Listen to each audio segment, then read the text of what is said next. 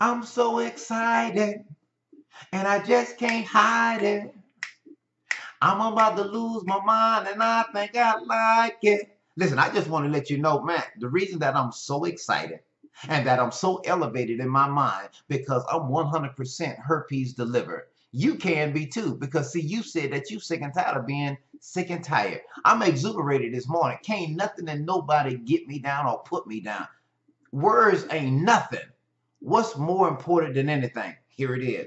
herpesbootcamp.com. That's what's important. That's what you should be focusing on, not worrying about the naysayers. People grow up and they become ignorant. They become silly. They don't know stupidity exists until they exercise it. More importantly, here I am, no longer infected with this horrible herpes disease. 2017, HSV1, HSV2, cured. Let me tell you something. You know how excited I am? Very excited, because I was told by the naysayers that I would live with this disease for the rest of my life. And I got it with another partner. But because I trusted her, she lied to me. She didn't give me the opportunity to say whether or not I wanted the disease or not.